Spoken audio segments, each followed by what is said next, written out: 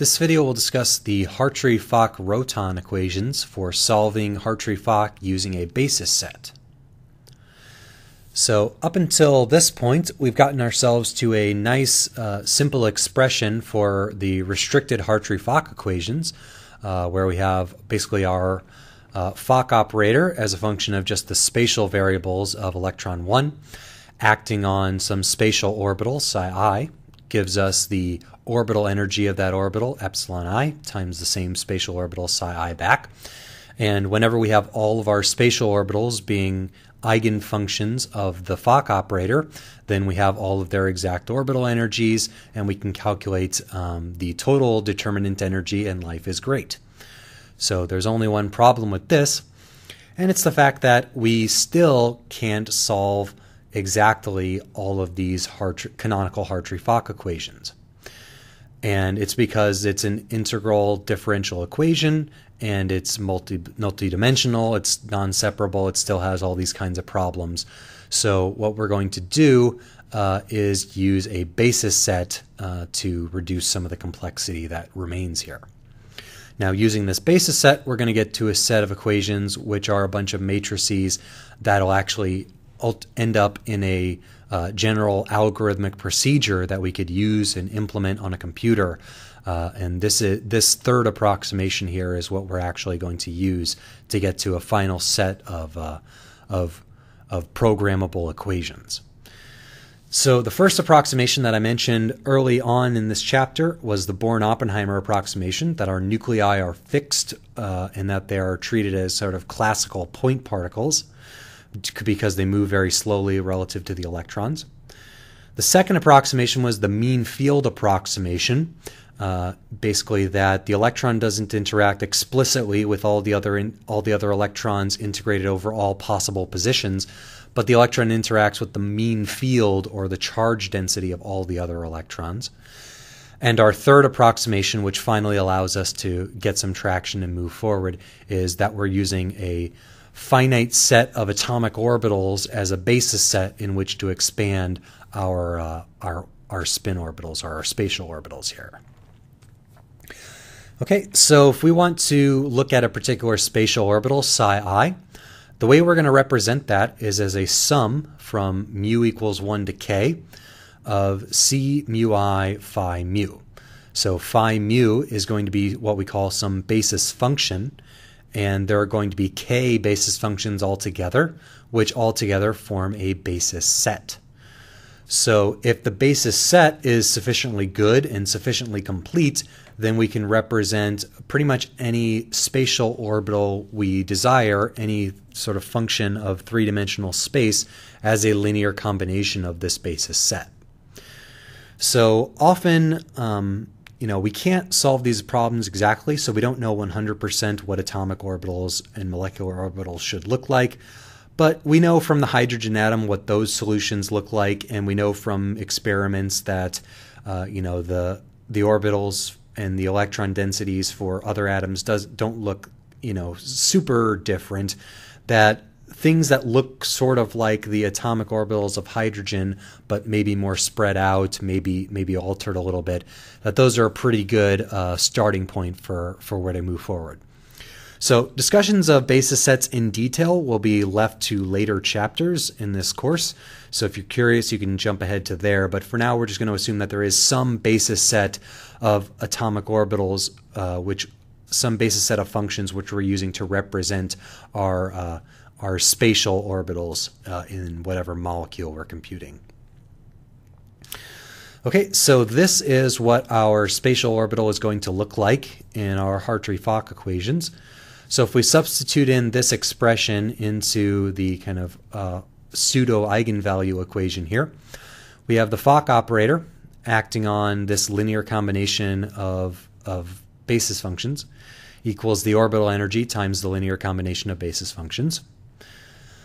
And then we might also rearrange this. We might left multiply by phi star mu and integrate with respect to the coordinates of electron 1. So if we do that left multiplication and integration on both sides, then what we end up with is this following sum over nu c nu I integral over dr1, which is dx1, dy1, dz1 from negative infinity to infinity each.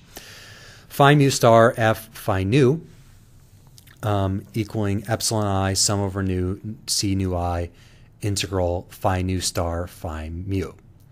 Phi mu star phi nu. So what we have on the left-hand side here is an integral, which is an expectation value sort of looking thing of the Fock operator. And on the right-hand side, we have what looks like an overlap integral between two basis functions. So to deal with this, we're going to define two new matrices. We're going to define what we call the Fock matrix, F mu nu, which is defined as the integral of phi mu star F phi nu. And we're going to define the overlap matrix of these basis functions, which is defined as the integral of phi mu star phi nu. All right, so substituting in these definitions for these matrix elements into this Hartree-Fock equations, these Hartree-Fock equations here, we get sum over nu F mu nu C nu I equals epsilon I sum over nu S mu nu C nu I. And this is true for all values of nu, which are equal to, the sum is for nu equals 1 up to k, and this is true for all values of mu, also equal from 1 to k. So putting these two things together, what you basically have here is this type of expression where you have the matrix F times the matrix C equals matrix S times matrix C times matrix E, or matrix epsilon. So the F being the Fock matrix, S being the overlap matrix, E being a diagonal matrix which only contains the orbital energies. So epsilon, the elements of it are just the orbital energies on the diagonal and zeros elsewhere. So and then this last matrix is what we call the C matrix, or the coefficient matrix. So basically a single column of the C matrix represents all the coefficients which indicate how you form a particular molecular orbital out of all of these atomic basis functions. So C11 up to CK1 are all the coefficients of psi1. C12 up to CK2 are all the coefficients of psi2, all the way up to psi k. And each row here is the coefficient of what each of those spatial orbitals is for basis function phi1. All right, so the Hartree-Fock-Roothaan equations basically say there's a bunch of integrals here. Calculate those integrals, and then once you have those integrals, solve this type of matrix equation, and you can get the coefficients, and those coefficients indicate what all of your Hartree-Fock orbitals are, and this epsilon matrix represents what all of your orbital energies are. So all we have to do is solve this set of equations, and life is great. We do a bunch of integrals, get the matrix elements, and then go to town. But the only problem is that, in fact, this Fock operator is a function of the C matrix. Because we note that the Fock operator itself, in the 2 electron terms, depends on what all the other orbitals are. And if we're looking from the perspective of orbital 1, it cares what orbitals 2 through k are, because it has to interact with those through the Coulomb and exchange operators. So to know what the Fock operator is for orbital 1, we have to know orbitals 2 through k. To know what it is for orbital 2, we have to know 1 and 3 through k, etc. You have to know what all the other orbitals are in order to build the Fock matrix. And you have to build the Fock matrix to know what all the orbitals are. So in effect, we have a chicken and egg problem here in terms of which one comes first. We need to solve FC equals SCE, and we don't have F, we don't have C, and we don't have E. All we have at the beginning is S. So this is a problem, and this is a nonlinear set of equations here. So the next few videos will be how do we go about getting solutions to this set of equations which give us some sort of foothold to actually solve them for what the actual orbitals and orbital energies in Hartree-Fock are.